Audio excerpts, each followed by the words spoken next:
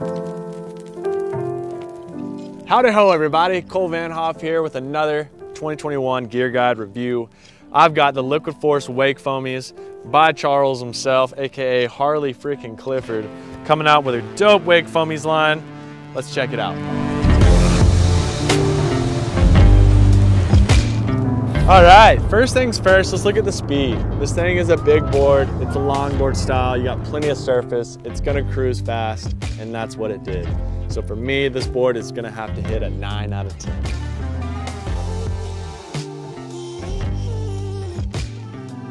Next thing we're gonna look at is the Slash. I really love the way this board carves. It's got a chunky nose, so you got plenty of stability up front, but the back end kind of narrows out. We've got the single fin on there. I love the way it just turns on a dime. So for me, I'm gonna go 8 out of 10. When it comes to pop on these bigger boards, it's not realistic. You can make it happen, but that's not your goal out there. Your goal is to cruise and hang and have a good time on a board. So for me, we're gonna have to go with a 3 out of 10. Now, staying in the wave on this board was ridiculously easy. It's very stable, it's got a wider nose, tapered tail.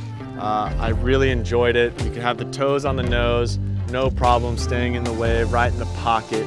It's money. So for me, we're gonna have to go 9 out of 10. This board is definitely for anybody. I don't think you can put anyone too big or too small. Everybody's gonna have a good time on this board and be able to stay in the wave, no problem. It is a foam top, you can beat it up, not worry about getting dings and nicks.